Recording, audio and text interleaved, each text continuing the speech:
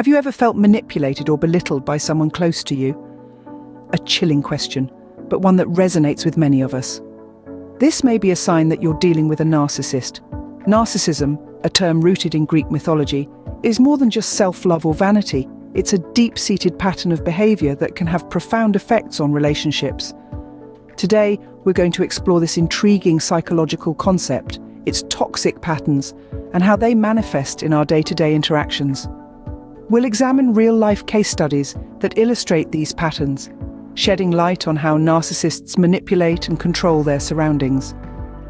Understanding narcissism isn't just about labeling people. It's about recognizing the signs and preventing harm to ourselves and our relationships. So if you've ever wondered why certain individuals seem to drain you emotionally or make you feel insignificant, you're in the right place. Stay tuned as we delve deeper into the world of narcissism. Narcissism, a term often thrown around loosely, but what does it truly entail? To understand narcissism, we must first delve into the realm of psychology. At its core, narcissism is a personality disorder, clinically known as narcissistic personality disorder or NPD. It's characterized by a grandiose sense of self-importance, a lack of empathy, and an intense craving for admiration. But it's more than just an inflated ego or self-absorption. Narcissism is a complex interplay of mental and emotional facets that can significantly impact relationships and interactions. Now, it's crucial to differentiate between self-love and narcissism. While both involve a degree of self-focus, they are fundamentally different. Self-love is a healthy practice of caring for oneself, recognizing one's worth, and nurturing one's emotional well-being. On the other hand, narcissism, particularly in its pathological form, can lead to a skewed perception of self and others, often resulting in manipulative behaviors and a lack of regard for others' feelings. The characteristics of narcissism can be quite distinctive. Narcissists often have an exaggerated sense of self-worth, believing they are superior to others. They can be preoccupied with fantasies about success, power, brilliance, or perfect love. Narcissists typically require excessive admiration and can show arrogant, haughty behaviors or attitudes. They may take advantage of others to achieve their own ends, and often exhibit envy or believe that others are envious of them. These traits can have profound effects on relationships. Narcissists may struggle to maintain healthy relationships due to their lack of empathy and their need for constant admiration.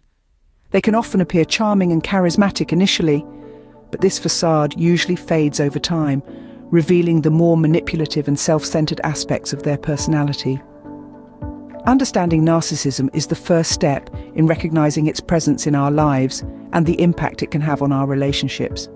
The knowledge we gain equips us to better navigate situations involving narcissistic individuals and helps us foster healthier interactions. Now that we have a basic understanding of narcissism, let's explore its toxic patterns. Meet John, a charismatic individual but with a dark side. John exudes charm and confidence. He's the life of the party, always surrounded by a crowd, soaking up the attention. But beneath this charming exterior hides a master manipulator, a classic example of a narcissist. John's manipulative tactics are subtle, yet insidious. He often uses gaslighting, a psychological manipulation technique, where he makes others question their own reality. For instance, he might deny saying hurtful words, insisting that the other person must have misunderstood or imagined it. Over time, this causes the individuals to doubt their own memory, perception, and even sanity. Another tactic John employs is the use of guilt. He makes others feel as though they are the problem, not him. He shifts blame and never takes responsibility for his actions. When confronted, he plays the victim, turning the tables to make others feel sorry for him.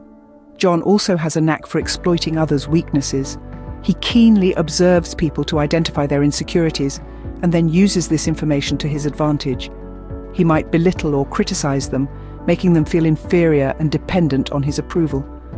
John's relationships are like a roller coaster, full of intense highs and lows. He showers his partners with affection and admiration one moment, only to devalue and dismiss them the next.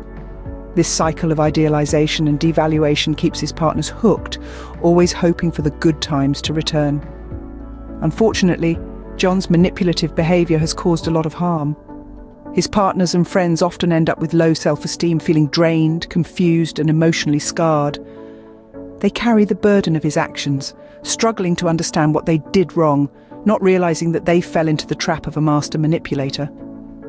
As we can see, John's manipulative behavior is a clear example of narcissistic toxicity. Now, let's take a look at Lisa, a friend who always makes the conversation about herself. Lisa's interactions with her friends provide a classic example of narcissistic behavior. You see, Lisa has a knack for turning any conversation around to focus on her life, her achievements, or her problems, often disregarding the feelings or experiences of others. This self-centeredness is a common trait of narcissists. They often have an inflated sense of their own importance and a deep need for excessive attention and admiration. This can make them oblivious to the needs and feelings of others. Lisa, for instance, might interrupt her friend's story about a challenging day at work to talk about her own work achievements. It's not that Lisa is necessarily dismissive or uncaring, but her need for validation and recognition often takes precedence over empathetic listening. This behavior can be toxic in friendships.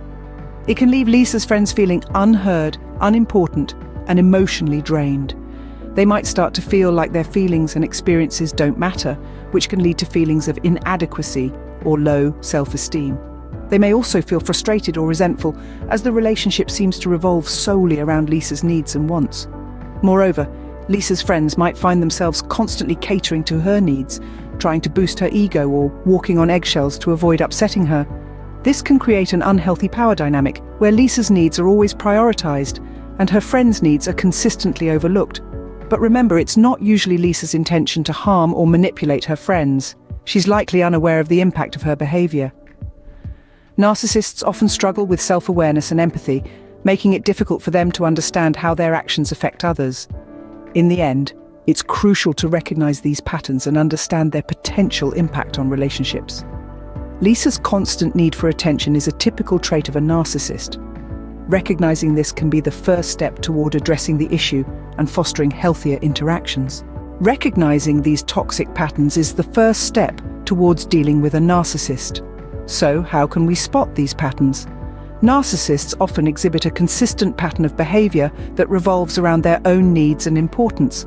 They may frequently talk about themselves, show little empathy towards others, and may even become aggressive or manipulative when their needs are not met. Now, having identified these patterns, how do we deal with a narcissist? Firstly, it's important to set firm boundaries. Narcissists thrive on the attention and validation of others.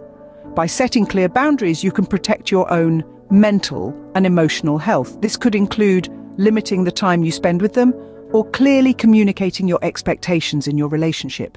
It's okay to say no and to prioritize your own needs. Secondly, consider seeking professional help. Therapists and counselors are trained to deal with complex personality disorders like narcissism. They can provide you with strategies and tools to navigate your relationship with a narcissist.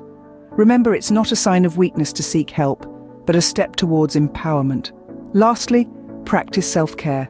Dealing with a narcissist can be emotionally draining. It's crucial to take time for yourself, to recharge and heal. This could involve anything that makes you feel relaxed and happy. Maybe a good book, a walk in the park, or even a bubble bath. Keep in mind, narcissistic behavior can often stem from a deep-seated insecurity or a past trauma, but it doesn't excuse their behavior, nor does it make it your responsibility to fix them. You can't change a narcissist, but you can control how you respond to them. It's about learning to protect yourself, your emotions, and your mental health. It's about understanding that you deserve respect and kindness, and not settling for anything less. Remember, it's not about changing them, but about protecting yourself. Recognizing narcissism can be a difficult task, but it's crucial for our well-being. Throughout our journey today, we've delved into the depths of understanding narcissism, from its psychological roots to the real-world implications it has on individuals and relationships. We've explored the Master Manipulator, the quintessential narcissist who uses charm and cunning to bend others to their will. We've also looked at the self-centered friend, whose world revolves around their own needs, often at the expense of others. Most importantly, we've highlighted the importance of recognizing and dealing with narcissism. It's vital to remember that while it may be challenging to confront these toxic patterns, Understanding them is the first step towards protecting ourselves and our mental health. So, be vigilant. Be aware of the signs and don't hesitate to seek help when needed. Stay informed, stay safe, and remember, your mental health comes first.